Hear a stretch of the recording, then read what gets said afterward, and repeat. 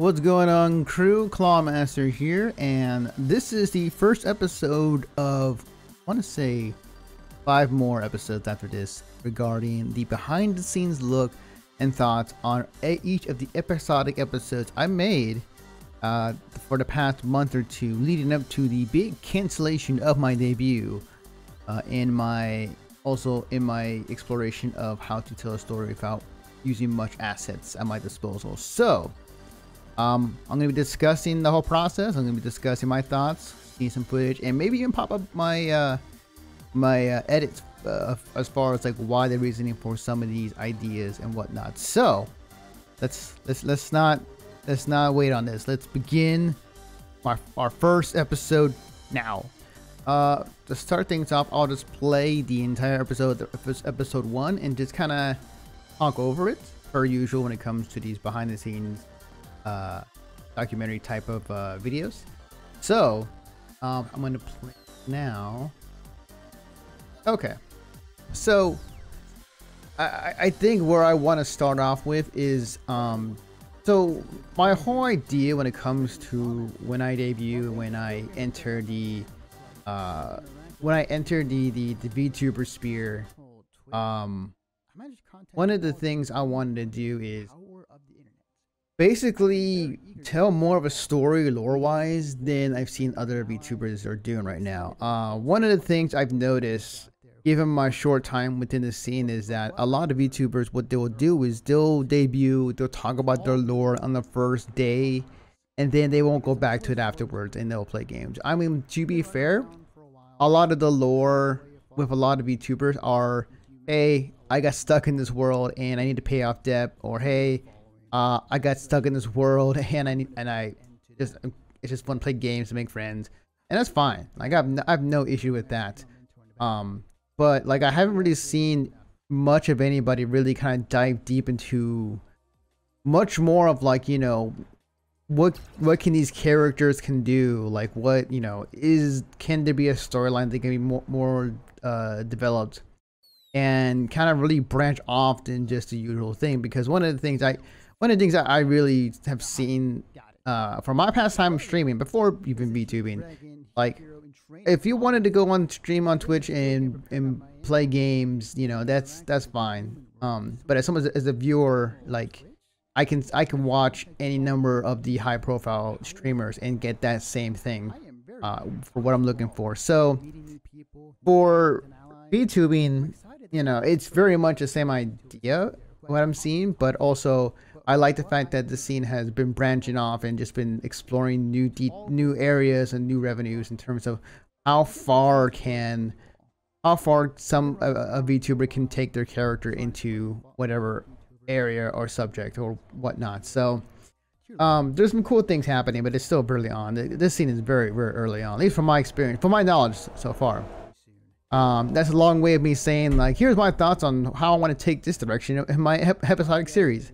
So in that aspect, episode 1, obviously it was just basically I'm not doing anything too fancy and not trying to get anything too complicated. Like the entire story of Clawmaster and just what these episodic episodes are basically a general hero versus bad guy storyline. Nothing too complicated, and something I want to start off like simple first, and then after that, then I can really get crazy. It's like, all right, what can I do with these characters now? So essentially the whole idea behind episode 1 of this debut, I guess, per se, when it comes to the audio version, is basically, at this time I didn't have the PNG thing I'm using right now. Actually, like I only had my logo and my voice and then my video editing prowess. So what I end up doing is that I thought about, you know, how can I tell a story when it comes to these things that I want to explore, and I've been trying to figure it out prior to that, like at least a month or two, and I discovered, like, yes, I could do this through audio. I can like an audio book in some capacity, but as a video editor in mind, like I myself have more technical abilities to flesh it out, not only just audio wise, but, you know, visually as well. So the idea behind episode 1 was Clawmaster he is trying to communicate with the human world and is trying to talk to other people in regards to, hey, you know, he's born on the internet. Like to him, like, he has never interacted with anybody within the human world or this world per se, and he somehow found a way to channel whatever things he has, be it like through some technology he found, or he actually is some kind of engineer and able to connect to the human world and have this audio broadcast. So basically the whole point of this episode 1 was him like contacting the human world and like saying, you know, I'm contacting you, I'm a superhero in training, and this is my message to all villains who may be out there, and like, I'm gonna kick your ass. So it was basically like just a kind of like almost like a promo, almost, if you think about it. It's very much like a wrestling promo for Clawmaster, and just like him just spouting out like, you know, you ain't no shit. I'm coming for you. And it basically just became that, and it's just a way for him just to kind of introduce himself in a way that I think he would, because he is a cocky motherfucker. I'm not gonna sugarcoat it, but Clawmaster as the character is just a cocky son of a bitch. He's a cocky son of a bitch, but he has a heart. So it's kind of the basis of what he is. I mean, like, the whole point of the character, I base it around, it's like Naruto, but like just more cocky. So, but like, yeah, like he is trying to communicate, and he's trying to basically put the message out there saying like, yes, I'm here. I'm trying to contact people within the human world, and you know, this is my message to all the villains as well. Like, you know, hey, if you're out there trying to be evil, I'm gonna kick your ass. And that's pretty much like the main basis of episode 1.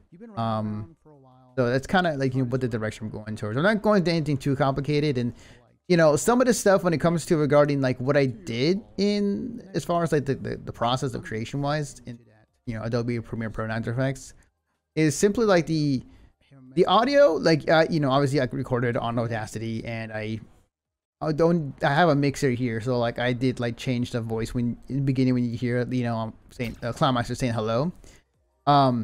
Basically it's me going back and forth with the dial, like left to right. That's why you hear left to right in terms of like me trying to communicate, or Clawmaster trying to communicate with you.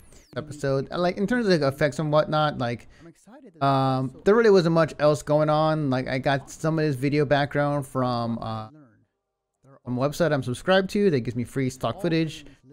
So I got a kind of an interesting like red background to match the motif of Clawmaster's colors, because he's wearing red armor, red most part. And yeah, like in After Effects I got the audio spectrum effect going on with the audio of my voice, so that visually tell what I'm saying along with the subtitles. So really not much going on regarding to what effects I'm using that really would amplify this. Again, the whole point of the episode 1 was to introduce the character, introduce his intentions, and just kind of like start a basic good versus evil storyline when it came to and obviously one of the other things I do want to point out is using my normal voice, because I am not a voice actor, and I have filters which I did use for other voices in this entire series, and in the future I definitely want to kind of hone in on that, but for now, no. They're basically trying to get everything done for the debut in the future. But it was something I definitely have I have ideas, and definitely something that I want to get more into in the future. And you know, with this episodic series, it definitely was something that was interesting, but also was a creative obstacle for me to try to tell a story with the limited amount of things I had in my potential.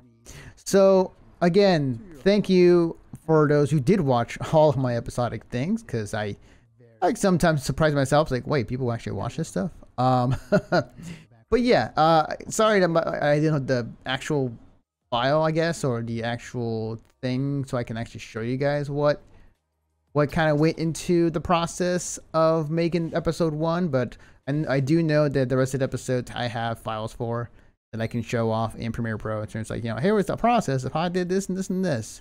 So, with that being said, thank you again for watching, and I will see you guys next week for my thought on episode 2.